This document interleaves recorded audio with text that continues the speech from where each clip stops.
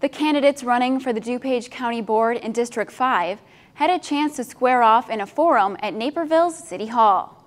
Naperville News 17's Blaine Irwin reports. District 5 of DuPage County, which covers most of Naperville, has 2 seats up for grabs this election. 1 2-year term and 1 4-year term. The Naperville Area Homeowners Confederation hosted a forum for candidates to introduce themselves and respond to questions from both the Confederation and audience members. Defending his 4-year seat, Republican incumbent Jim Healy, a local attorney, would like to reduce the number of seats on the county board. He also has a unique solution to the local hot-button issue of townships. I think that the main thing we should look at for the townships is not getting rid of them, but consolidating the townships. I think a perfect consolidation is Naperville Township with Lisle Township. I think the two of them do very much similar things.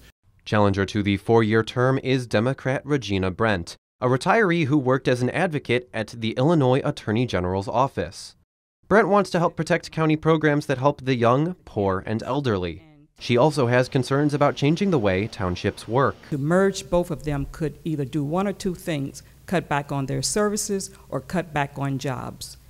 And that was not something I would call a resolution to the problem. Democratic incumbent Tony Michelossi is proud of his ability to work with all of his fellow board members, regardless of party affiliation. He believes it's important to keep the DuPage County budget in line with the residents' wishes, as reflected in the county's annual budget survey. The top 3 priorities that they tell us year after year is to maintain our level of public safety, our transportation network, and to improve funding for stormwater management. So I would definitely want to make sure that those 3 priorities become the paramount priorities for DuPage County government. Challenging Michelossi for the 2-year seat is Republican Janice Anderson, who has been a Naperville Township trustee for 3 years.